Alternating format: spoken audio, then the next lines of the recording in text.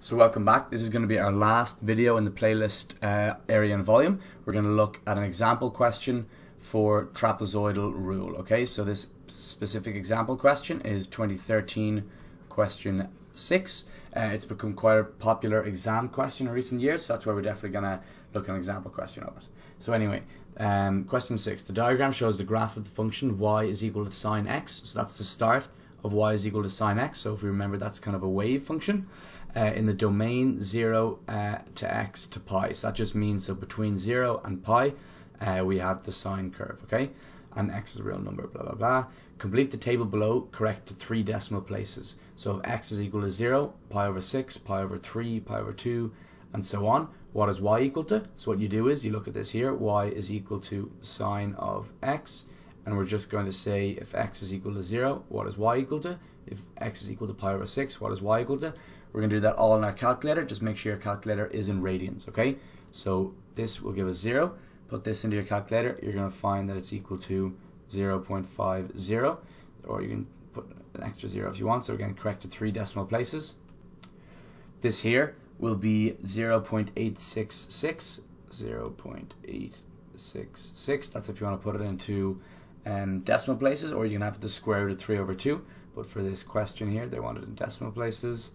And again 0.500 and 0. So those are our answers there for all of these. Again, that's just all just your calculator, okay? So now part B, use the trapezoidal rule to find the approximate area of the region enclosed between the curve and the x-axis in the given domain. So they want us to find this area here, so between the curve and the x-axis, okay? So let's get rid of those. So the formula is A is approximately equal to h over 2 multiplied by y1 plus y to the power of n plus 2 multiplied by y2 plus dot dot dot y to the n minus 1, close the circular bracket and close the square bracket. Okay, so again, that's in your tables book. Don't need to learn that off. So we need to know what each one stands for though. So this h here, you remember what it stands for? It should be the distance between each of these lines here. And in this case, the distance is, I'm going to say h is equal to pi over 6. Every time they add pi over 6, it goes up pi over 6 all the way up to pi, okay? y1 is equal to 0, y2 is equal to 0.5. So I'm actually going to write those in here. This is going to be y1, y2. I'm going to pick a color that you can see a little bit better. I'm going to pick purple. This is going to be y1, y2, y3, y4, y5, y6, and y7. Okay, so these are the individual heights. And now we have all we need to sub it into our formulas. We're going to find our approximate area. So A is going to be approximately equal to pi over 6, all divided by 2. Let's write that 2 again. All divided by 2, multiplied by y1, which is 0, and y7, the last one, which is also 0, plus it's going to be 2 multiplied by 0.5 plus 0.866 plus 0.5 plus 0.866 plus 1. Again, that's not in order, so sorry about that. I kind of ran out of space. Pop that all into your calculator and you're going to get that A is approximately equal to 1.95407. Okay, and that is our answer for question B. So now question C, I'm not going to do it here, I'm just going to give the answer. So use integration to find the actual area. So integration will find the actual area, whereas this is an approximate area, and A is equal to 2 if you do that. So you can watch our videos on calculus if you want to learn how to do that.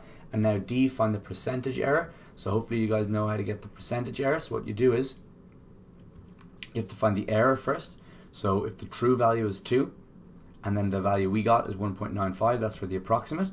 You say 2 minus 1.95047, and that'll give you your error. So that's how much you were off by with your estimate.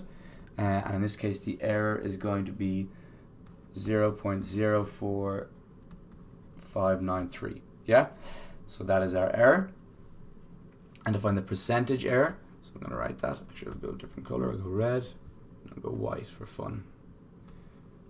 We'll say percentage error is equal to the error over, I'm going to say, the true value.